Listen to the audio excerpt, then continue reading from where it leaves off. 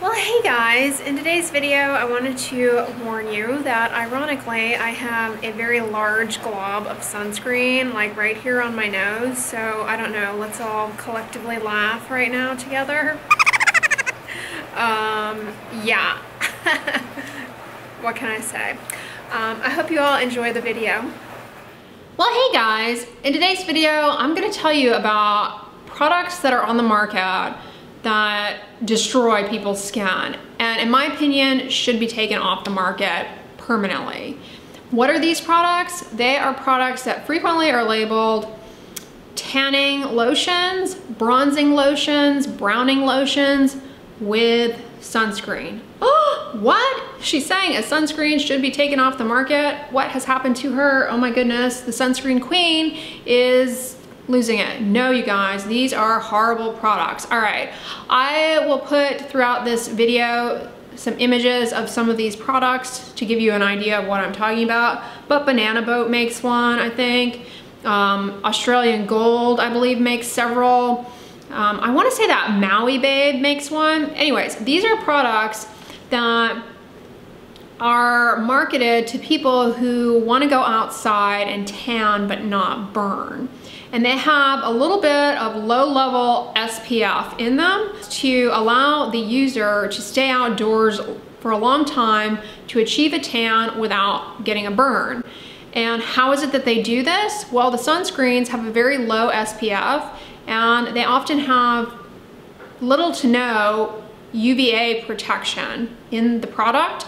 So they're really only giving you a little bit of protection against the burning rays, allowing you to stay outside longer and not burn so that you can get a tan. Why is this so dangerous? It's dangerous because a sun-induced or a tanning bed-induced, God forbid, tan is not safe and reflects skin injury. Tanning is largely mediated by UVA. UVA is the part of the sun, actually a big chunk of the sun, that not only hits our skin when we're outside, but also comes through the window. And UVA activates enzymes in our skin called matrix metalloproteinases that degrade the collagen in our skin, leading to the formation of wrinkles down the road. They are what are responsible for photoaging, what's gonna make you look old and haggard prematurely. UVA rays that tan our skin also lead to skin thickening. As part of the tanning response, your skin actually becomes thickened and leathery in an effort to block out some UV, but the end result is photo damage, you guys. I mean, it's a wounding response. Tanning is not safe. Unfortunately, tanning, which is largely mediated by UVA, is celebrated in our society. Yeah, we live in a society that celebrates having a tan and celebrates this quote healthy glow, but I have to tell you guys, tanning is skin injury, period. There's no such thing as a safe tan. These products are dangerous because they promote the idea that you can safely tan. So that's very dangerous. It's especially dangerous to adolescents and teenagers who are more inclined, if you will, to seek social acceptance amongst their peers and are more likely to engage in tanning behaviors, which are reinforced by products like this. Now, while I never want anybody to have a sunburn, it, like a tan, is a type of serious skin injury. It is nothing to joke about or kid about, but I will say this. One potential positive, you might say, about a sunburn is that it gets people to come inside, and in the future people will remember that painful experience of a burn and may be less likely to engage in tanning behaviors that can destroy their skin. But when you remove that burning aspect, what happens? People stay out longer, and in doing so expose their skin to high doses of UVA, which is so dangerous to the health of our skin.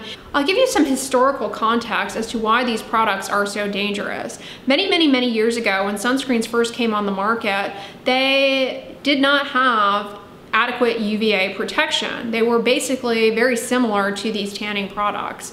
And what we learned is that people put them on, and because the products protected them from a burn, they stayed out longer than they ever would have had they not had the sunscreen on. So it encouraged excessive sun exposure. by preventing a burn, so to speak, and in the face of inadequate UVA protection as well. So that issue that happened many, many years ago, now in 2020, we have people who have skin cancer, and we are seeing more and more and more skin cancers. It's the most common cancer, skin cancer. And a lot of criticism around sunscreen is like, well, we've got sunscreen and we had an increase in usage of sunscreen. Maybe it's causing the skin cancer. No, sunscreen didn't cause the skin cancer. It caused people to stay out in the sun too long and overexpose themselves to UVA in the face of inadequate UVA protection. Sunscreen alone is not enough. You have to seek other measures like wearing a hat, wearing sunglasses, an umbrella, and avoiding being outdoors for a prolonged period of time. If we don't do diligence in products to have good UVA protection, there's not going to be a cognitive aspect to this for the consumer to appreciate until it is too late. What do I mean by that? Well, when we protect against a burn, consumer can appreciate the fact that the product is protecting their skin from the painful injury of burning. But when the product doesn't offer any protection against those UVA rays, there's really nothing cognitively to clue the consumer into that aspect of the sunscreen or sun protective product. And so it's something that people are not going to be aware of. Why does that matter? Well, because when the product lacks that UVA blanket, then A, the consumer might stay out too long, as I said, and B, they're getting higher doses of UVA because some of the UVB is being filtered out and their skin is taking in more UVA. And as a result, they're getting more of those photoaging rays and those immune suppressive rays, those rays that set you up for skin cancer. But unfortunately, all of those outcomes don't appear until 10 or 20 years later. So these products are super dangerous for young people in particular.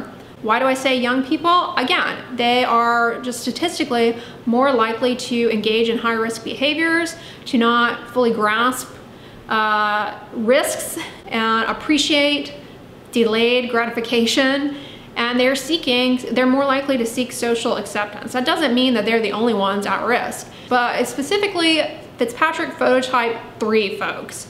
And what do I mean by that? I'm gonna put a schematic here on the screen so you can see what I'm talking about. Basically, the Fitzpatrick Phototypes is a scale that basically gives a sense of how your skin responds to ultraviolet radiation. Fitzpatrick Phototypes 1 and 2, these are people who they burn, and so they have a negative association with sun exposure, and these products that offer low SPF, that's still not gonna be enough to protect them from a burn. When it comes to Fitzpatrick Phototype 5 and 6, their skin does not burn at baseline. So in general, I find that products that are talking about burns and give that cognitive aspect of protecting you from the painful experience of a burn, they're kind of lost on those higher phototypes who never burn and are like, okay, I don't need this. That's a major problem in and of itself, because those groups don't use the good sunscreen because they feel as though they don't need it because they don't burn, but they do. Anyways, coming back to the bad products. The bad products are particularly bad for these Phototype 3 kids like myself, because I'm somebody, as are people with Phototype 3, I can burn and I can tan. I can go both ways in terms of response to ultraviolet radiation. So a product like this will keep me from burning, it will allow me to tan, and it will give me social acceptance. And as a result, when I am in my later years, I will have more photo damage, I'll have more skin cancers, etc. The type of people who will tell you, oh, you know, I get a burn here and there, but it turns into a tan. It doesn't turn into a tan. You basically have burning is a type of skin injury and tanning is a type of skin injury. And people who say that, oh, I burn a few times and then I tan, it's like two different versions of wounding of the skin. And so these are people who seek a tan and end up exposing themselves to way too much skin injury. And you know, it's a serious problem. And these products that only protect against a little bit of UVB, just enough just enough to block that painful experience of a burn, they open up those people to the tanning rays that are so dangerous, so dangerous. So that's why these products are bad and need to be taken off the market and replaced exclusively with sunscreens that not only will protect you reliably against a burn, but also will protect you against UVA. Another reason this is a major problem, these products are a major problem, is that a lot of them have fragrance in them, and fragrance is sensitizing, meaning it can make you more likely to develop an allergy to ingredients and products. But when you take those fragrance ingredients and you expose them to UVA, they become even more likely to cause become what are called photoallergens, essentially. The UV changes the way they look and they become more sensitizing. So that's another problem. What I want you guys to appreciate from this video is the fact that getting a sunburn is bad, but it's not the only type of skin injury. A tan is a type of skin injury, and both a tan and a burn are two types of skin injury that put you at risk for premature photoaging, suppress the immune system in your skin, and contribute to skin cancer formation. And regardless of your Fitzpatrick phototype, whether you are 1 or 6, you need to wear a broad spectrum sunscreen to protect yourself from these rays. And a sunscreen that just gives you a little bit of protection against burning is not enough, and those should be taken off the market. They're dangerous. And when I speak about the negative aspects of UVA, I want you guys to understand that ultraviolet radiation, it's on a spectrum. UVB and UVA, they work together in kind of a fluid manner to damage your skin and to contribute to photoaging. But it's important for you guys to be aware that there are two types of UV that are affecting your skin mostly. And it's also UVA, not UVB, that is responsible for a lot of photosensitive diseases and many medications that you might take, including just over-the-counter pain relievers. They make your skin more sensitive to those UVA rays. UVA, not only does it contribute to aging and to skin cancer, but it also is a major driving factor for what's called post-inflammatory hyperpigmentation, an aspect of photoaging that is more so for Fitzpatrick's phototypes 4, 5, and 6. Higher phototypes, you need to be aware of UVA. I hope this video was helpful to you guys in clarifying there's no such thing as a safe tan. Tanning and burning, they're both types of skin injury, and these products, they have to go. They have to go, they're very dangerous. If you have a teenager at home, please caution them against these, and if they are motivated to tan and not appreciating that aspect of delayed gratification and what can happen to them down the road, I encourage you to download an app. No, this is not sponsored. It's called Sunface, and it will show your teenager what their skin looks like now and what it will look like in 10, 15 years if they don't protect their skin from the sun, and what it will look like 10, 15 years down the road if they tan just once a week.